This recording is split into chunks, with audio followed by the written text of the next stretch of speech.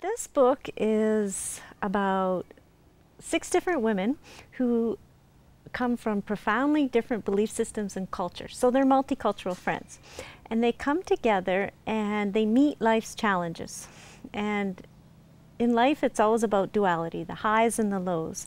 And it's a choice whether we rise or fall from the life situations that are presented to us. So these women, they go through their journey and they're teaching each other, they're sharing their dramas, and ultimately they figure out that we all have amazing possibilities and we all have the responsibility to rise to be the best we can be, and not from a competitive mind, but just from the belief that when we all rise to be the best we can be as individuals, ultimately humanity will rise to be the best it can be.